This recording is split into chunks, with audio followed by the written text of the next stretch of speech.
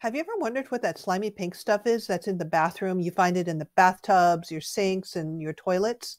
Well, it's most likely a common type of bacteria called Serratia marcescens, and it can be found almost everywhere, including the soil, the water, and in the air. And they feed off of mineral deposits in soap scum from shampoo and soap residue, which is why you always find them in showers and bathtubs. Serratia marcescens is not known to cause waterborne diseases, and in most healthy people, it's not harmful if you just brush up against it in a shower or a tub. However, it enters the body through the eyes or open wounds, it has been known to cause ailments like urinary tract or bladder infections. And in a hospital environment, it has caused more serious issues such as pneumonia in immunocompromised people.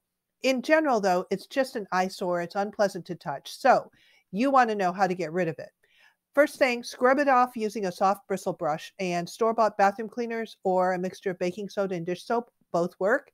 Rinse it with water. Make sure you're wearing gloves and protective gear just to minimize your exposure to the bacteria. After you clean it, disinfect the surface. Spray on a mixture of bleach and water and let it sit for about 10 minutes and rinse that off. If you have shower curtains, make sure you sanitize them in the washing machine if they're machine washable, and then make sure they're fully dried before hanging them back up in the shower. So this is important because you want to prevent the biofilm from forming again. So you want to keep the surfaces dry. Squeeze or towel dry hard surfaces like in a shower or tub. Clean them regularly, so the showers, tubs, and the toilet bowl, to minimize that residue buildup. Machine wash the shower curtains, as we said. Repair the leaking shower heads or faucets, both to maintain a dry environment and to save water. Keep the windows in your bathroom closed when you're showering because the bacteria is airborne and most likely entering through an open window. And you want to run the exhaust fan in the bathroom to reduce the moisture in the air when you're using the bathroom.